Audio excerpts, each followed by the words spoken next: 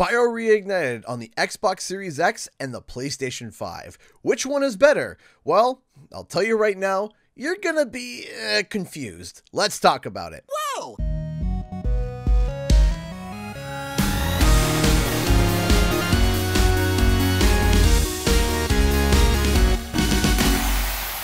What's up guys, Canadian Guy here, and back with a brand new Spyro the Dragon video. So we finally have landed on the next generation of gaming. The Xbox Series X and the PlayStation 5 are finally out, and I was lucky enough to be able to get my hands on both consoles, which was not an easy task. One of the features that both consoles have is being backwards compatible with at least the previous generation. Now, this channel has been known for its Crash and Spyro content, which means that we have 4 games that can be played on these consoles. But which one of these powerhouses is better for our orange nutbag and purple boy? That's why we are here today. Now, we already covered Crash Bandicoot Insane Trilogy. You can check out the video in the description, comment section below, or the info card in the top right corner.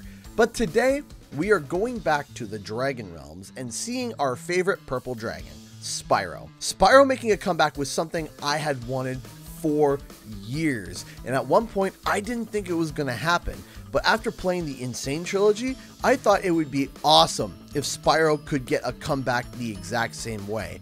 Turns out, I wasn't the only one who thought that, and because of that, Spyro's comeback was extra special to me because it's what got me into the world of YouTube. I always have Spyro Reignited to thank for that. Now, I wanted the best and objective footage as possible, so I reached out to our friends and sponsors of the channel, Elgato, and they sent over a 4K 60 Capture Card Pro. Thank you so much, Elgato, for sponsoring the video. You can check out an affiliate link in the description below. I also made sure to experience this on a 4K monitor running at 60 Hz. So this comparison is as objective as possible. But like I mentioned, we're going to be splitting hairs here. If you have a preferred platform or even controller feel, then by all means go with that. But if you want to find the best of the best all the way down to the nitty-gritty pixel, then you've come to the right video. So before we begin, we're going to watch 1 minute of gameplay that's been pulled from both consoles. You'll be able to know what console it's from the logo in the top left corner. Let's get into it.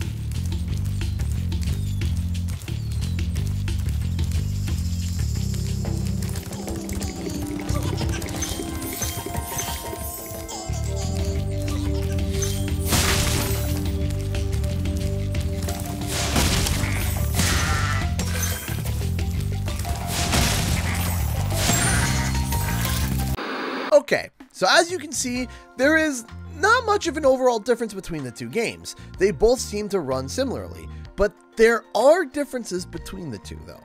First off, that issue that we encountered with the Series X on the Insane Trilogy, yeah, it's still here. The contrast has been reduced by about 15 points on the Series X. If you compare it to the blacks and shadows that the PlayStation 5 has, you can see that the Xbox version still looks a bit washed out.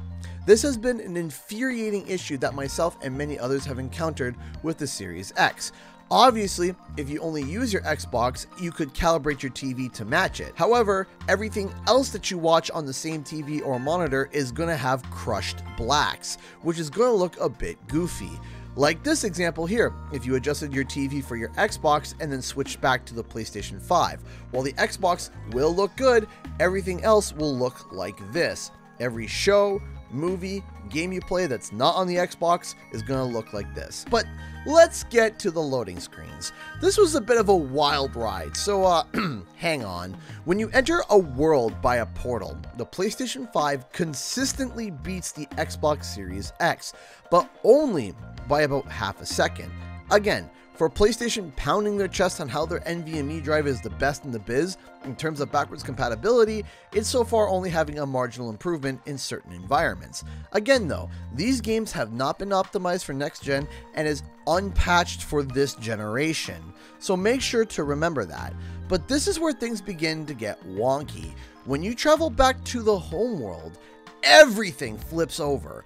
Xbox loads actually quite a bit faster. In fact, it consistently loaded about 2.5 seconds faster than PlayStation 5 when heading back to the homeworld. This didn't make sense to me as PlayStation had won originally, even if it was only by half a second. What confused me even more though is a feature that was not included in the Insane Trilogy that I couldn't really test, and that was the fast travel feature in Reignited. Now so far in all of my testing and comparing of the next gen consoles, this yielded the biggest difference that I have seen thus far in all of my testing in terms of loading. Xbox was over 5 seconds faster, and I have no idea why. What is happening to the Xbox that running through the portal causes it to bog down so much? And then yet when you go to fast travel, it's faster by over 5 seconds.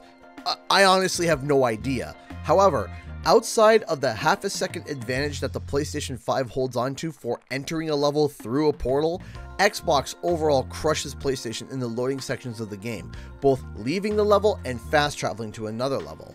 The next thing I wanted to look at was the graphics and textures of the game. Obviously, on the surface, they look almost identical, but if we hyper zoom in here to the back corner here, where we get a nice look at some textures, lines, and shadows, we can actually see that Xbox has slightly better textures. Of course, it's also hard to tell through the slightly washed out footage, but when corrected, you can see that Xbox's lines and textures are just marginally more clear, as PlayStation starts to get a little muddy and murky. But of course, we are dealing with that slightly washed out look. So because of that, it's a tie in the graphics department. While the textures are better on the Xbox side of things, PlayStation shadows are better balanced. But if you calibrated your monitor or TV to your Xbox, then Xbox would have the slight lead. However, an issue that this game has on both consoles is severe pop-in. Pop-in is when the perspective of the player comes within range of something and the game increases its quality as the player gets closer to it. If they did not do this and have everything run at the highest graphical setting at all distances, your consoles would overheat and, well, basically explode. So objects at a distance stay at a much lower texture and poly count, but increases as you get closer and closer. However, this can create pop-in, which is where you can literally see the threshold of when the objects render in the new textures, and it definitely can be jarring on certain levels. The next issue is frame rate. Now this is a bit of a funny one to compare because of what happened on last gen with this game.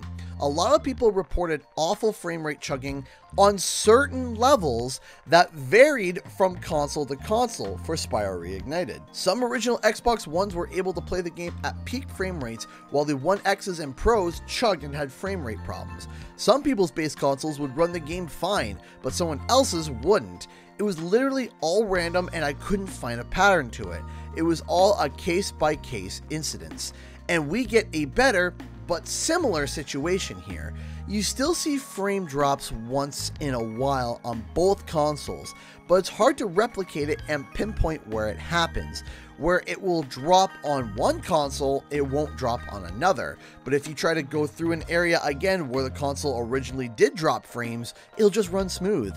So honestly, this one is a tie again, because there really isn't one that is dropping frames more than the other in a controlled and consistent manner. The only freeze-ups I can clearly see is the Xbox loading screen into a level, but again, that's a loading screen. It really doesn't matter and doesn't impact the performance of the game. So again, like the last video, there is not one console that stands knees and toes above the other. Both consoles work almost on par with each other, but I am disappointed. Like the Insane Trilogy, the only benefits that the game brings is loading. as frame rates are still locked at 30, resolution is still 1080p, and we are still getting random frame drops. I believe and hope that some kind of patch for both consoles could come out and optimize the game to work like the PC version, which is the best way to play Spyro Reignited hands down, and I can't recommend it enough. However, with that said, the overall winner is the Xbox Series X.